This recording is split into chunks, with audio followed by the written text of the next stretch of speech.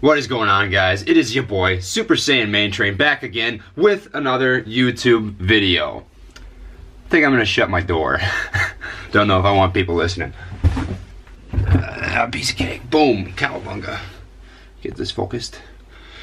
So, the video topic today is gonna be a little bit heavier. I don't usually, I like to keep the channel nice and light and talk about things that I think are funny or different things going on in my life, but I've never really completely gone over my eating disorder that I had. To be completely blunt, I struggled really bad with anorexia. And it's something that a lot of people don't like to talk about, especially within the running community, and I think that's why I want to touch up on it. So, I want to begin with my personal story, how it all began, and how I ended up kicking the habit. So, it all started when I came to St. John's University. I've always been built as a bigger guy. I'll drop a picture here to show you some of my high school running pictures. I've weighed as much as 180 to 185 pounds in high school, and I never really thought much of it. I just ate till I was full. I'd get hungry and I would eat again. And just because of genetics or whatever, I lifted quite a bit in high school. I ended up being a bigger kid. I had pretty thick legs, little barrel-chested, thick shoulders, and it was just the way it was. And I went over to St. Cloud State, and that was my first year of college. And I kept running. I started running a little more. I only ever ran about 25 miles a week in high school.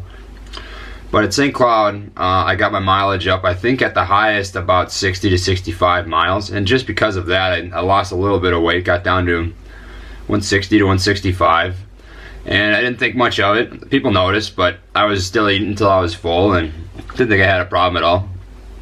And I transferred over to St. John's when St. Cloud cut their program, and that's when I started to run into issues. When I came into St. John's my first year, I had a really good summer, and I got hurt about 3 weeks out from the season, and because of that I couldn't run. I had plantar fasciitis pretty bad, and because of that I couldn't run, and I put on a little bit of weight. I think at the skinniest I was 155 pounds that summer. I got up to 70, 80 miles a week a couple times, and I put on weight super fast. And I'm not sure if it was because I was eating more than I should have been. My metabolism just slowed down as I aged, but I noticed it and I didn't like it very much. I didn't like the fact that I felt a little heavier walking around. When I started running again, when I came back to St. John's, I noticed instantly that I was slower. My easy days were much slower, running the same effort, and that bothered me. So the first couple races, running in the Johnny Blue, I didn't perform very well. I think I was 10th, 11th, 12th on the team, something like that. Getting beat by guys on the team. I'm happy they had good races, but that I should have been in front of for sure. And correspondingly, I just thought to myself, man, I need to figure out a way to get back to where I was. So my first thought was, you know, when I was running pretty fast this summer, I weighed about 155 pounds, so maybe I just need to lose some weight. At the beginning of my first year at St. John's, at the beginning of the season was about 165 pounds. And I'll try and show you some pictures going throughout the season so you can kind of see what's happening. But I slowly but surely, I don't think I had a problem here yet with eating habits, but I began to kind of restrict my caloric intake a little bit. And I bet you every week I was dropping about 2 pounds, 1 to 2 pounds. And by lacrosse, which is the second to last, it's the meet before conference, 2 weeks out, I had a pretty good race. I think I was 3rd or 4th on the team. Things were starting to come together, and at that point I was starting to get skinny again, starting to feel light on my feet, and I thought to myself, dang, there's a correlation here. There's a relationship between being thin, being lean, and being fast. Whether that means muscle mass or fat mass, weight is still weight. And my thought process was, well, if I can keep losing weight and getting faster, then why not? So I dropped a couple more pounds, and I think at this point is when I started to kind of struggle a little bit of an eating disorder. So lacrosse, I cut back pretty hard on food, and I had a really good MIAC race, a really good conference championship race, arguably probably the third best race of my life. I placed 9th in the MIAC. And that really, in my head, I think was the nail in the coffin that reinforced this whole thin to win, anorexic eating behavior that developed. And there were people on the team, specifically the girls team, that had noticed I had lost a lot of weight. And they tried to talk to me and tell me, hey, you can eat more, you know, you don't have to feel like, I don't know what's driving this. And they didn't really understand there's a piece of popcorn on the table. They didn't really understand the full extent of what I was going through or whatever. And it wasn't really a going through, like I didn't know I had a problem. I didn't think there was a problem, you know. But people were starting to notice, and I just kind of blew it off because I didn't think that I had an issue. I was like, nah, I'm just fine. I'm running a lot. That's what happens. You get skinnier when you run a lot. So I had that great race, and then Regions came, and I had another great race, and the season was over. And I thought, well, shit, I've had it all wrong all these years. If I had been this thin all this time, I could have probably could have made state in high school. I probably could have ran faster at St. Cloud. I could have done a million things. So I beat it into my head that, all right, this is something that has to be a part of my life now as a person who wants to be a successful runner, a successful athlete. To an extent, that was true. There is a positive relationship between being skinny and being fast, and people who say otherwise, I hate to say they're wrong, but there's scientific proof that says that's true. But the problem here is two things. You can run into a negative relationship with food. You can start to view food as something that doesn't make your day better, it makes it worse. And as an athlete, you can be too skinny, and that's the part of the story that I'm coming up to now.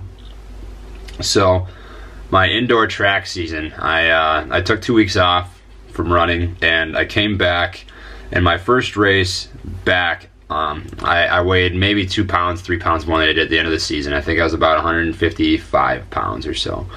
And I ran an indoor 3K. It's an alumni race, so it's just St. John's and some alumni. I raced against St. John's alumni named Matt Scherber, and goddamn fuck, he just barely beat me. That was probably the best kick I've had in an indoor race probably ever. I ran 9:03 and just got edged out by an alumni in the 3K.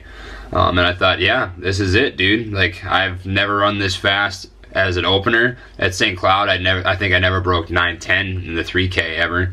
And I opened the season at 9:03, weighing 155 pounds. So I thought, fuck, this is it. I've hit the money.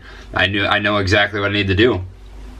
But then I had a little bit of an eye opener, and from here my season kind of got dicked a little bit. So my next race after that was another it was a 5K at our home meet again. We had another home meet, and I blew up. There's no other way to say it than my body was completely thrashed. And I had taken sufficient rest. I like to think I took 2 weeks completely off of running, and I felt recovered.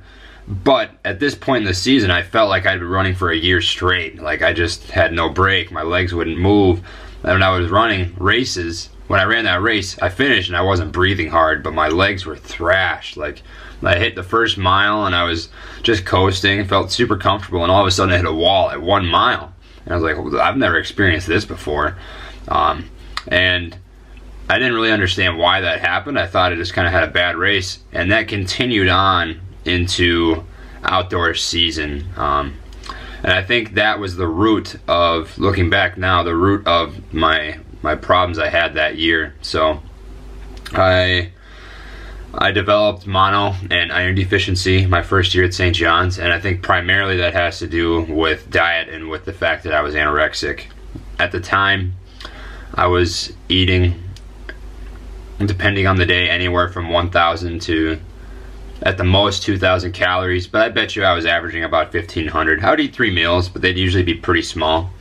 For breakfast, I'd have 2 pieces of toast, peanut butter, jam.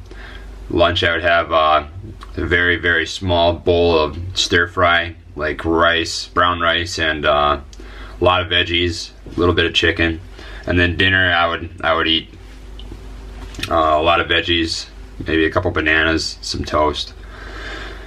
But where I was going with this is that year I developed a little bit of an issue with eating, and I didn't really quite understand the full extent of what had happened and why my season was blown, because I kind of pulled it together at the end for outdoor. I had a decent race, but I think that was more so because I cut back on mileage and just worked with where I was at. But fast forward to the next year, and I thought to myself, okay, so at 152 to 155 pounds, which is about what I weighed at the time, I wasn't cutting it. I wasn't able to race to the standard that I think I should be. So I thought to myself, maybe I just need to get a little bit skinnier. And these next pictures are the smallest I've ever been in my entire life. Looking at them now, what blows my mind is I thought that when I looked at myself in the mirror, I thought I was fat. Like I still had room to lose weight, which is a really weird concept to me now, because I look at these pictures and I just think, holy fuck, you look gross, man. Like, that's just nuts that even happened.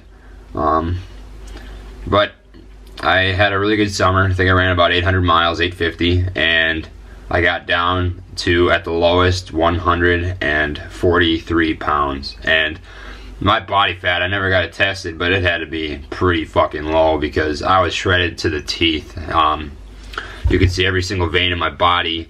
You could see every tendon in my hands. You could see every vein in my forehead. My jawline was sunken. My eyes were sunken. I looked like I was a fucking Auschwitz victim, man. It was bad. And at the beginning of the season, I had some okay races. I think my best race that year was 26:04 at La Crosse in the 8K, which was a PR. I was happy with that. But after that, I hit the fucking wall hard. I ran out of gas. My body blew up.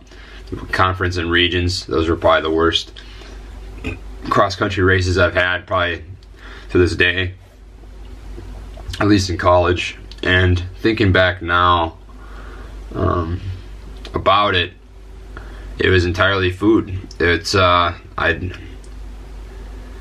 didn't fuel my body to recover and get faster. And for me, anorexia has always been, it's never been about how I look per se. It's always been about athleticism, and I feel like I can't be a good athlete until I lose X amount of weight, and I weigh or look like this, blah, you know what I mean? You get the point.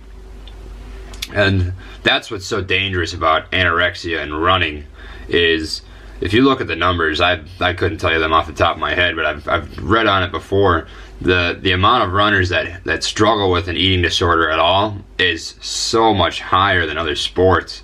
And endurance athletes, the fact that there's a positive correlation between leanness and speed just concretes the fucking thing. It sells it. Because you can't argue with the science. You can't argue with the fact that when you have less body fat, you dissipate heat better. When you have less fat, you're carrying around less weight, therefore your VO2 max increases. You have more power because you have more lean muscle. You can't argue with that knowledge. But you also can't, unless you have a bunch of money and scientists or whatever, you can't measure what your ideal race weight is, or what your ideal body fat should be. And that's where I think most collegiate runners especially run into trouble, and that's where I ran into trouble. But that was the worst my anorexia ever was. I think at that point I was eating about 800 calories a day. I had the same meal, I had the same food for every single meal. I had 2 pieces of toast with peanut butter and jam and a banana cut up on top. That was my food for every single meal, breakfast, lunch, and dinner. I bet you 3 months straight, because I knew it was calorically not very dense. It had the perfect blend of macros that I felt I needed as a runner, and I knew I wouldn't gain weight. So I hovered around that mid 140s for a very long time. And if I haven't already, I'll drop some pictures so you can see that I was shredded to the teeth and very unhealthy. not just physically but mentally. Food for me was fucking, I did not like it. I'd get sick just looking at desserts. I think I had a streak going. I kept track for a while of how many days I didn't have a fried food or a dessert. And that year I went like 7 months without touching a sweet or a French fry or a chicken nugget. I work at Buffalo Wild Wings, man, so that was fucking hard. But you know, this is a transformation story, so obviously it comes to an end. And the day I realized I had a problem and that I need to fix this, I was going to binge, and I bought this 12-pack of donuts. And some of you are gonna think this is so fucking weird, but what I did is I would chew the donuts, and I had a garbage bag, and when I finished chewing the donut, I spit the donut back into the garbage bag. And I did that with all 12 donuts because I didn't want to get fat, but my body was just craving sugar and calories, and I wanted to taste food again, real food, but without the detrimental cost of my athletic performance. And I held this bag full of my chewed up fucking donuts and saliva and gunk, and I thought to myself, you're fucking pathetic, man. This has got to end. This isn't right. This isn't what athletes do. You look at the top athletes in the world, this is not what they do, at least not in my head. And that was it. I didn't really talk with anybody about it. I just made a mental note that day, and I said, alright, Trey, I'm going to take this picture, and it's on the thumbnail, but I'll drop it here too. I'm going to take this picture, and you're going to go through a couple months of stuff in your face.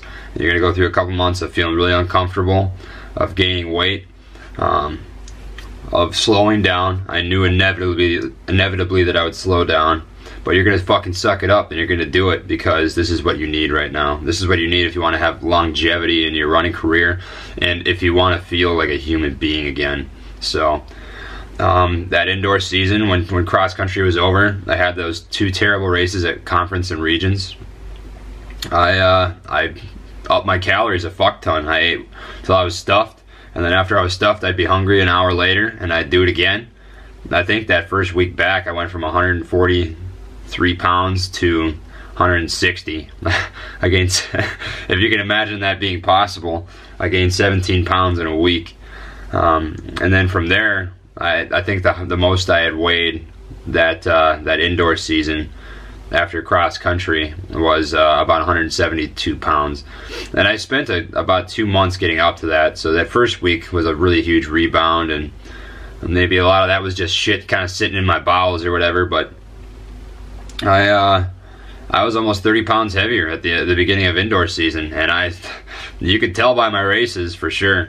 I think I opened the season with a 9:17 3K, which is considerably slower, and it was frustrating. I was mad, I'm not gonna lie.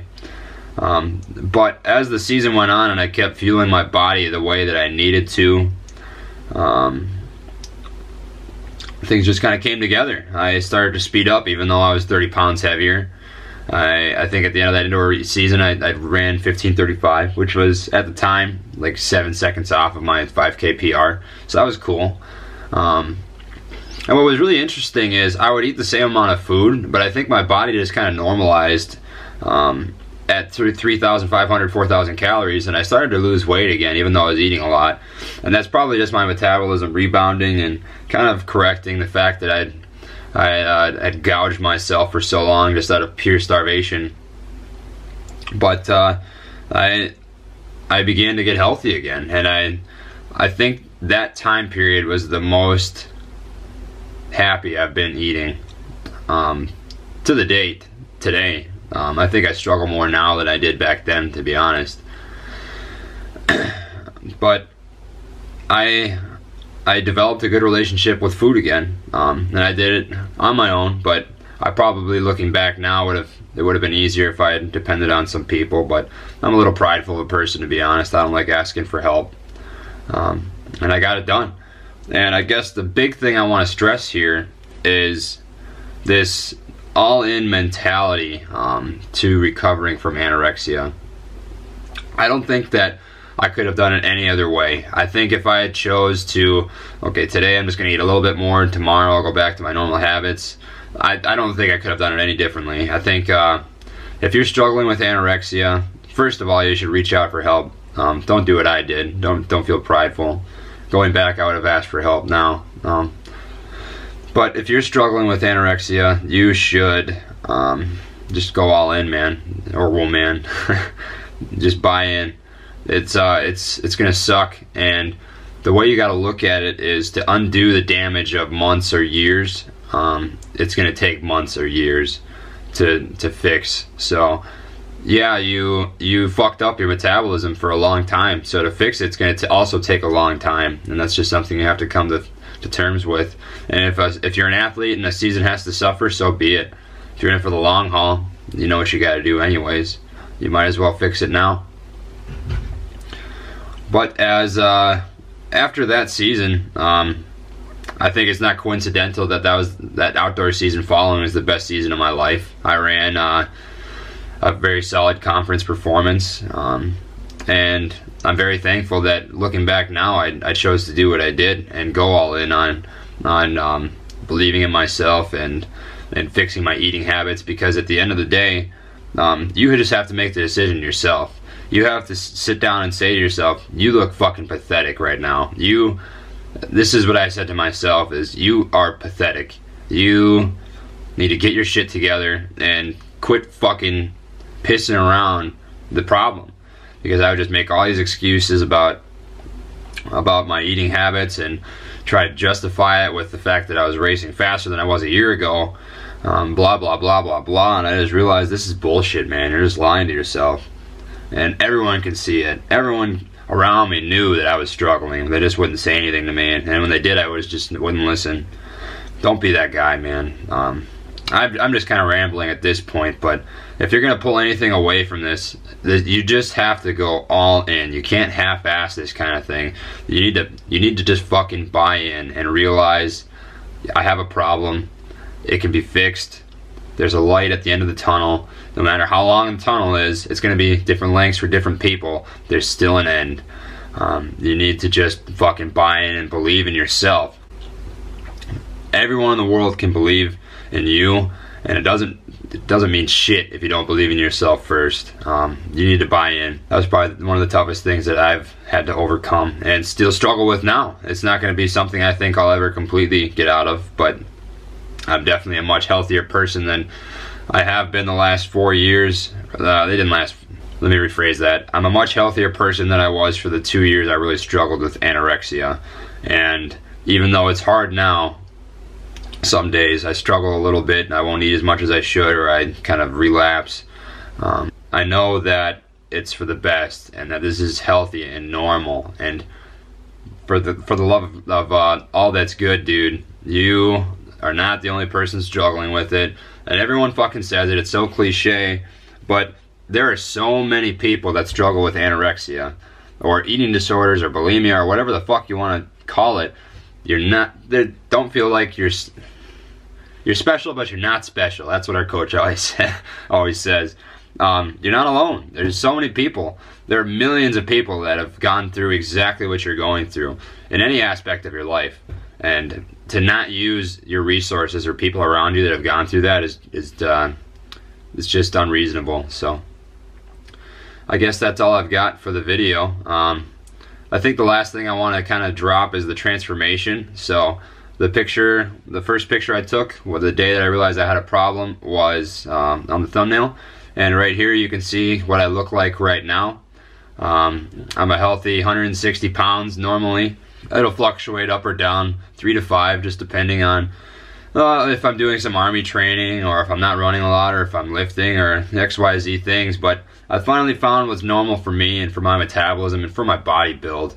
And everyone in the world can do the exact same thing. We're all built the exact same. We are. Our metabolism fuels our genetic build, and whatever that means for you, you have an ideal build that you can achieve. So just believe that you can do it, and know that that you can. Buy into yourself. If you don't have people that buy into you, buy into yourself. That's all I got, though. Thanks for listening to my story. If you have any questions or you're struggling with anorexia or an eating disorder, you can always message me on Instagram. My page is in the comments, or not in the comments, in the Dropbox or whatever the fuck you want to call that little thing that they pop down in the YouTube video bullshit thing. You can find my Instagram there. Otherwise, I have Snapchat, but you can probably get a hold of me best on Instagram. So both my pages will be there, my running account and my personal account. So I'd love to chat with you. I'd love to hear your story. I'd love to hear if I can do anything to help you. So otherwise, thanks for stopping in to the channel. Have a good one.